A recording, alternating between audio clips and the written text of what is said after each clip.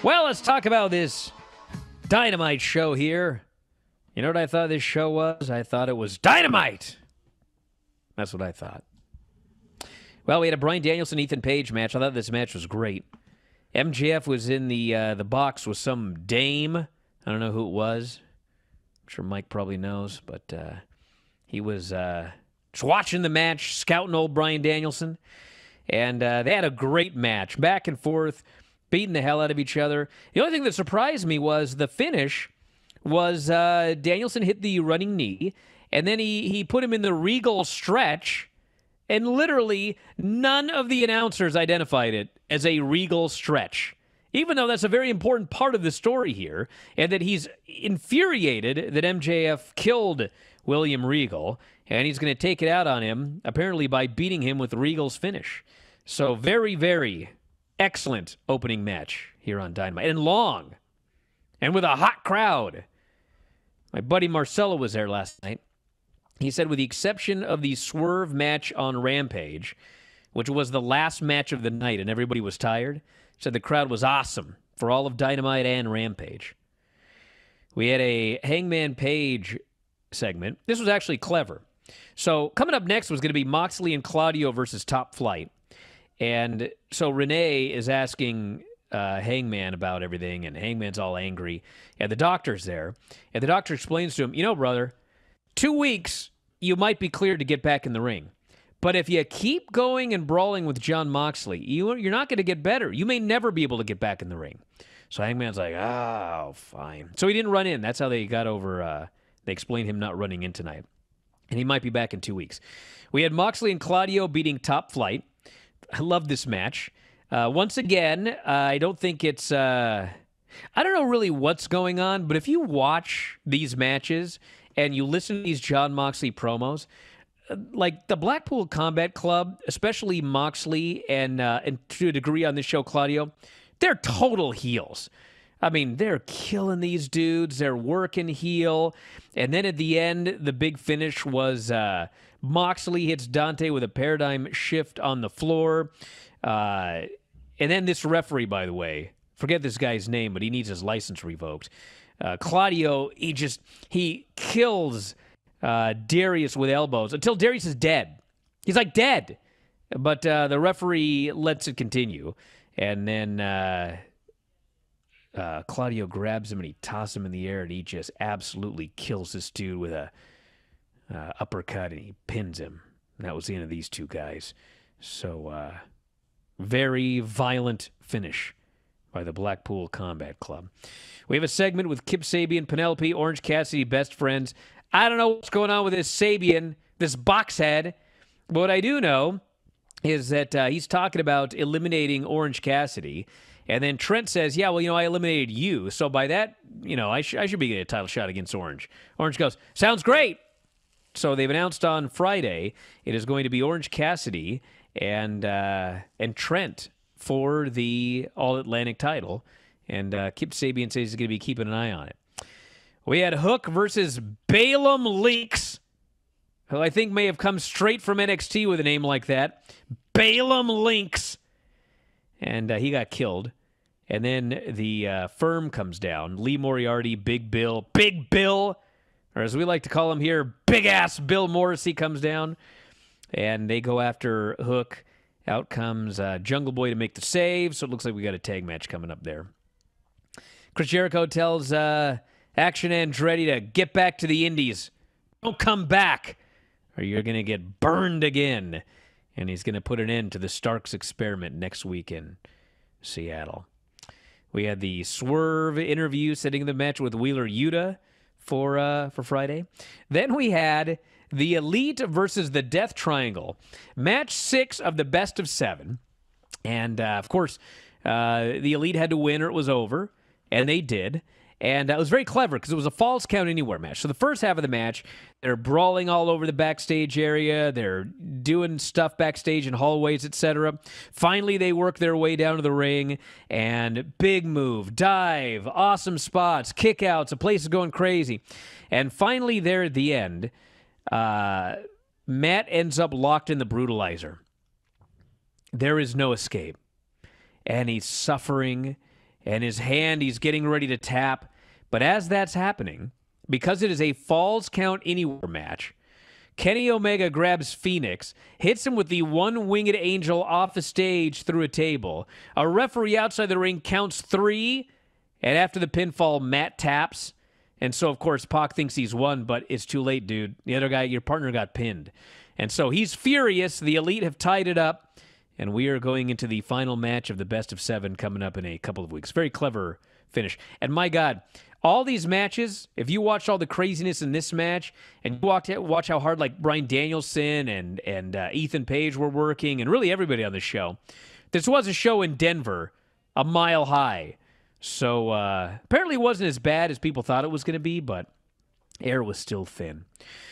We had a great acclaimed music video, and apparently I hear Karen Jarrett wasn't too happy about this. That should tell you all you need to know. But man, I watched this. This was awesome. And I watched it like 3 times. And when it was over, all I could think was, there needs to be a rebuttal from Sanjay, from MC Dutt and his crew. Or maybe even a battle rap coming up on Dynamite with these 2 teams. That's where this needs to go. And you know it, Mike. Don't shake your head at me. You know that's where this needs to go. We had Anna Jay and Ty. Leave it right where it is. Yes, it does. No. You're a horrible person and a bad booker. Oh, God. Anna Jay and Ty Mello versus Ruby Soho and Willow Nightingale. Turned into a pretty fun match. There were a couple of spots where, it looked like people didn't know where they were supposed to be, but overall it was good. And in the end, there was a chair shot behind the referee's back. It was a kick into a chair onto Ruby Soho. Ty hit her, hit the Ty KO, the nose-breaking Ty KO, and pinned her. So they got a win here. Can I ask you a question? Yes. Okay. Sammy and Ty have been booked for a couple of AAA matches that not anymore. Well, that's the whole thing, and they were stripped in the storyline. Do you know if this was something that AAA has known in advance for these things, and they decided to go ahead and keep advertising them, or what exactly were they called and summoned for TV because they had to have Ty on TV? I actually don't know, but because of the relationship with Tony and AAA, I don't think that this was scheduled in advance and he pulled him. My guess it was. I don't know. I shouldn't say anything, but just because it was the second time, and in storyline they actually had a replacement to come up with number 1 contenders for that mixed title, and then obviously they never stopped advertising them last night, even though we knew days in advance that Ty was going to be showing up, teaming up with Anna Jay. I'll see if I can find out what happened. Thanks, but I can't do it now because I'm doing this report. Yeah, you are. Do it. Keep up with it. Let's go. Ricky Starks does a promo. He vows to beat Chris Jericho next week in Seattle, Washington. My hometown. I'll be there. I'll be there for that historic moment. And in the main event was the King of Television. The King of Television, Samoa Joe versus Wardlow for that TNT title. So earlier in the show, Wardlow's doing an interview, and Samoa Joe jumps him and he hits him in the knee with a pipe.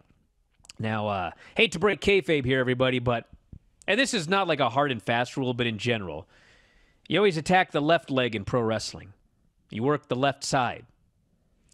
Well, Joe hit the right knee of Wardlow.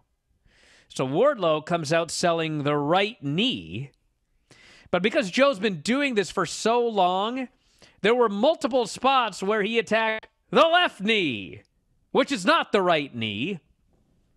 But what can you do? Which, by the way, remember that match I had with Marco Stunt?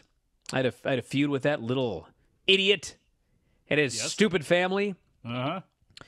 Well, we did a hardcore match, which is available on, I think it's on YouTube right now if you want to go watch it. I think you should, because I beat the hell out of his father. Glorious. But anyway, awesome. So the finish was going to be, I was going to go up for a big moonsault. I was going to miss the moonsault and put myself through a table with the moonsault. And I was going to sell my left leg, I think it was. And then he was going to put me in a figure 4 for the submission. That was the plan. And I don't know why it was so important to sell my left leg. I guess because of the way he was putting the figure 4 on, it was going to attack the left leg or whatever. So I go for this big moonsault through the table, and I landed right on my right knee hard. And it hurt so bad. So if you watch the match, I do this moonsault. I go through the table. I immediately grab my right leg because it hurts. Then I grab my other leg because that's what I'm supposed to grab. So I'm literally grabbing at both legs. Then he put in a figure 4 and I submitted. God. That match was fake, by the way. Just so y'all know. It was a work. I wish you would have wrapped that entire thing in kayfabe, just like Max did. That would have been great. Well, anyway, old Wardlow's all hurting, and they do this match, and this crowd was super into this match. And it was a long Wardlow match, and Samoa Joe's awesome, so they ended up having a real good main event. And finally, Wardlow hits the Undertaker. You know when Undertaker had to powerbomb those big guys, last ride, the big dudes? They would always, you're doing near fall, big spot, boom, boom, boom. And all of a sudden the guy starts punching you in the corner. You always knew something bad was going to happen to that guy. So Wardlow goes up underneath him. He hits one powerbomb. Goes for the powerbomb symphony, but the leg gives out. And then Joe puts him in the choke, and he chokes him unconscious. Wardlow out. Loses the match. And then afterwards, Joe goes under the ring and he gets a box. And I don't know if you knew this or not, but at all wrestling shows, there is always a box full of hair-cutting accoutrements under the ring. You never know when you might need to cut somebody's hair. And he gets a pair of scissors out of it, and he cuts off Wardlow's ponytail. This crowd they're screaming when he cuts off the ponytail. And then who should run down afterwards and hit him with a skateboard but Darby Allin? Because, in fact, this coming Wednesday, in Darby's hometown of Seattle, Washington, I believe he will be challenging Joe for the TNT title. And, man, I think that'd be a hell of a thing if he won that belt in his hometown. So, anyway, that was the show. Big thumbs up to Dynamite this week. I thought it was great. I did as well, too. And I kind of like the Blackpool Combat Club's ambiguity or ambiguity, whatever the word is. I'm trying to think of it. Ambiguity. Thank you very much. I like it. And I like Claudio with the look that he had on his face after he hit that huge uppercut and he was staring down at him. And look, Bryan Danielson is still hearkening back to William Regal, and we know what kind of character he's been throughout the start of his beginnings here in AEW, playing both sides a little bit. So them as the shade of gray badasses, I kind of like that. You don't have to call attention to it, but whether it be a good guy or a bad guy, I'd like to see these guys punch other people in the face and stretch them, and I think that's a good thing to have. Granny, let's do the wrestling report. What do you got today? Put your laughing gear on. My laughing gear. What is Wrestle Load? And Brian Hawks. I don't. That's what Vinny got paid after his shows. I don't know what Wrestle Load is.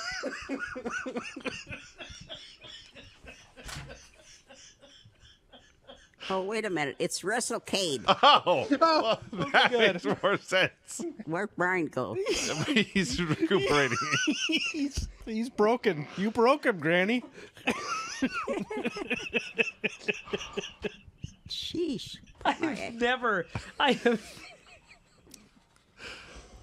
If you enjoy these videos, for just $7.99 per month, you can enjoy full-length editions of The Bryan and Vinny Show, Wrestling Observer Live, Figure 4 Daily with Tom Lawler and Lance Storm, the Mad Men Podcast, Speak Now Pro Wrestling with Denise Salcedo, and more, plus hundreds of archived shows, all in beautiful HD.